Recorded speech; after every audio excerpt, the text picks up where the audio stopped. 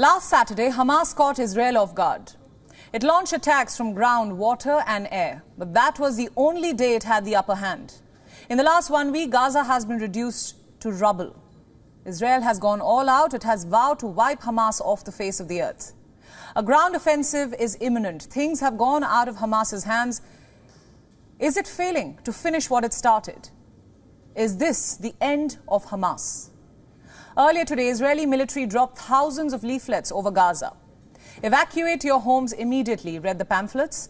They prompted Gazans to flee south, but Hamas is asking them to stay put, to stay on their land. Residents are moving south regardless. They were seen carrying their belongings and fleeing. A Hamas spokesperson called on Arabs everywhere to support the people of Gaza. He urged Egypt to move to the border. But are his pleas of any use? None of the Arabic countries have so far come out to help. They would help the people of Palestine, but they are not backing Hamas. On the battleground, at least, Hamas stands alone. Israel, on the other hand, has superpowers backing it. The United States has pledged full support, which is unconditional.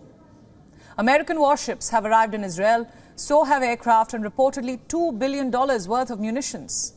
The United Kingdom, France, Germany and Italy have also backed Israel.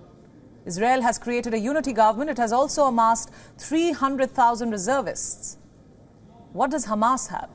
How will it hold ground? What is left of Hamas?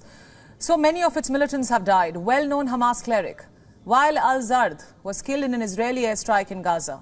His son was killed a few weeks ago during border protests along the fence. Hamas's Minister of Economy, Jawad Abu Shamala, is also dead. The bodies of Hamas fighters were strewn on the streets of kibbutz.